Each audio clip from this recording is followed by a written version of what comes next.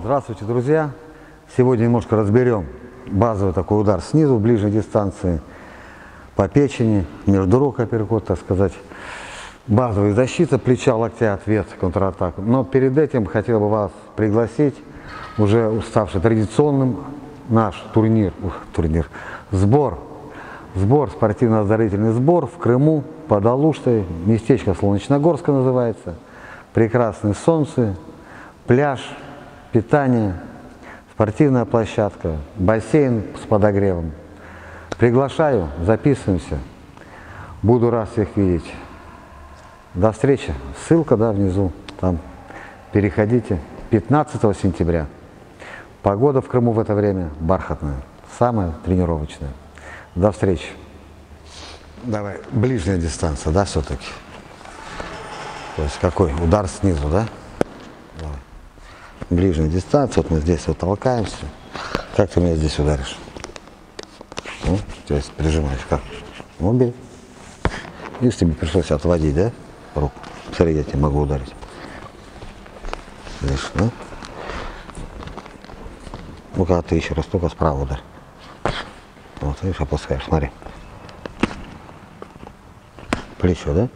И опять смотри, что ты сделал. Давай, вот защищайся. Вот сейчас хорошо было. Видите, опустил плечо. Это не просто плечо опустил, ребят. Он локоть. Он не прижимает локоть. У него прижато вот где-то трицепсы груди прижаты. То есть у него появляется такая ярко выраженная, единая, так сказать, форма. Вся рука вместе с плечом, но она подвижна. Если прижать локоть, попробуй поднять плечо. Видите, не может. То есть прижимается, он касается трицепсами грудной мышцы. И тогда вот эта часть у него подвижна. Он может поднимать и опускать. Вот. То есть опуская плечо еще сильнее. Во! За счет чего ты сильнее опустил? За счет того, что правое плечо поднял. У тебя локоть уходит с печени. Уходит с печени чуть вниз под брюшину. И тогда нету, скажем так, накопительной системы, потому что вот не опускай локоть. Раз. Есть район печени? А печень она такая, копит, потом и отказывается работать. И приходится полотенце выбрасывать. Но это что? Это защита. Но тогда контратака, правильно? Вот я тебя пробиваю снизу. Опустил, да, вот опустил. Какой удар здесь удобнее сделать? Ты уже, правильно, отсюда уже как бы опустил, у тебя как бы замах появился такой плечами. Короткий удар сбоку. Давай попробуем. Ну так бей. Вот мы с тобой здесь. Что-то мне не понравилось. Плечом надо сработать. Здесь очень ближняя дистанция, смотри. А ты мне показалось, попытался кулак поставить? Да, на косточку. Вот это слово, видишь? В этой ситуации, если да, дальняя, средняя дистанция, ты даешь сигнал кулаку. И это плечо пошло.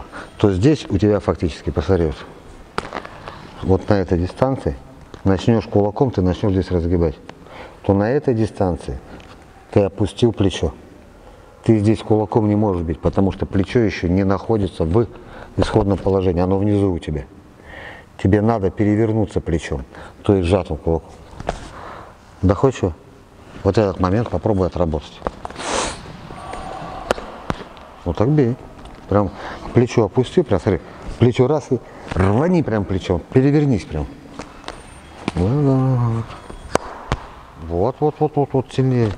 Прям сжатые руки, напряженные руки здесь. Вот он что. О, другое движение.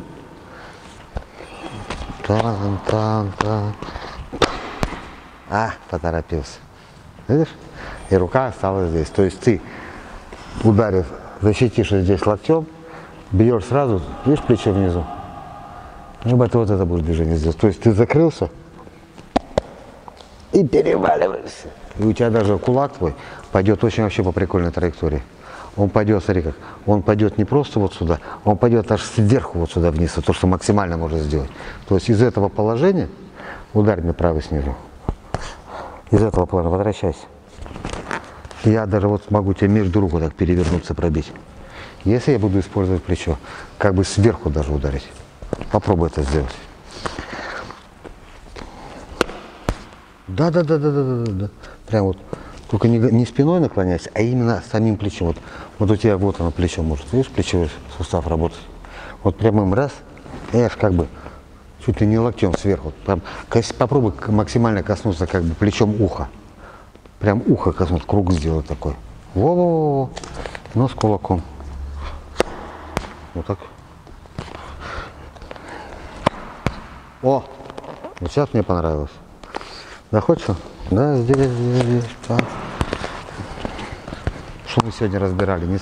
Ты не останавливаешься, защищаешься, но не останавливаешься. Влево, чуть вправо. Опустить плечо, поймать. Да. Сидеть на ногах, не вставать. А теперь повтори его. Да, прям. Вот 2 раза вот так локтем как бы. Сидеть. Подбородок, опусти подбородок. Вот он. Опуская подбородок, у тебя он оказывается на плече, на уровне плеча и кулака. Вот здесь. Плечи расслаблены, кулаки, руки, а руки напряжены. Да, там туда.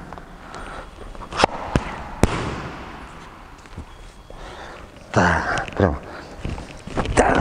Прям не останавливай. Прям сразу локтем вовнутрь. Еще разик. Сжимай, это шлепок, сжимай кулак, сжимай, напряги руку. Попадешь ты, не разжимай руки. Вот твои плечи, умница. Не лезь вперед. Раз вперед, ясно? Вот именно крути. Круглая спина еще. Еще вот полностью вообще круглый. Ай-яй-яй. Смотри, Рашидик. Раз. И рука здесь, видишь, вот такое движение. Возвращай руку на место. Возвращай кулак, через плечо он должен пройти. Еще более согнутый локтем. Еще возвращай кулак к себе. Вот. Вот это самое чуть-чуть. Видишь, раз и не напряженной рукой. Захочешь, что было? Вот это какой удар я тебя делал? Это обычный удар левый снизу по печени, да? Но здесь же то же самое. Но еще какой может быть левый снизу? Между рук, правильно? Ну.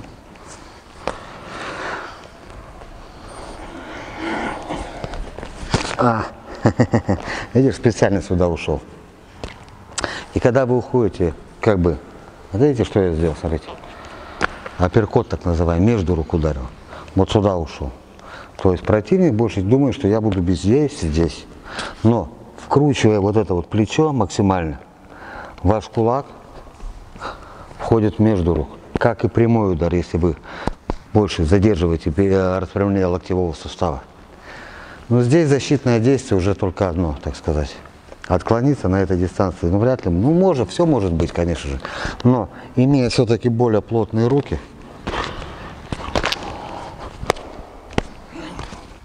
вот здесь плотнее. Вот ты только плечами, да, вот ты сейчас сделал. То есть раз здесь плечи, здесь плечо. Как бы опуская локоть, на самом деле это ходит плечо. Опуская плечо, второе плечо поднял, больше перевернулся.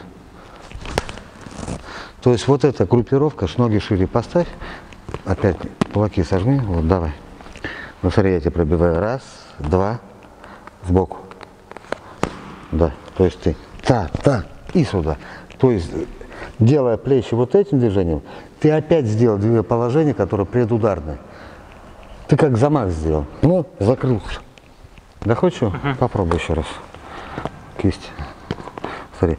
Раз, два и удар. Да. Та. Побыстрее. Молодец. Пойдет. Вот сейчас ты мне самое главное сделал. Вот это твоя круглая спина, вот такая вот.